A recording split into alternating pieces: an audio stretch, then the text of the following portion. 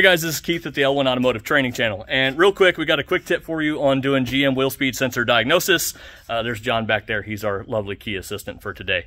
And Zach is moderating to make sure everything's good to go. Anyways, if you've dealt with these before, you know that GM has problems with ABS modules, the wiring to the sensors themselves, mostly aftermarket part problems, and wheel bearings. So in order to diagnose at least half of that system and make sure it's not an ABS sensor or not an ABS module or the wiring from the module to the sensors, because that could be a bunch to chase.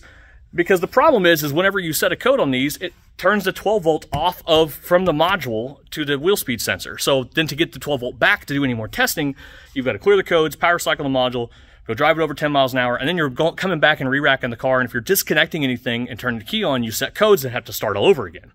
So in a GM tech document, it talks about every time you cycle the key on, 12 volts is put out from the ABS module just quickly.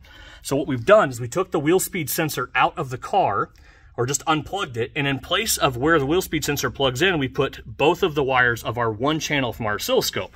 On your oscilloscope, you have a power and a ground. The center pin is your signal feed, and then, I say power, but your signal, and the outside is your ground. So you have two leads coming off of one. Well, we just plug those both into the wheel speed, where the wheel speed sensor would go. Then we have John go ahead and turn the key on.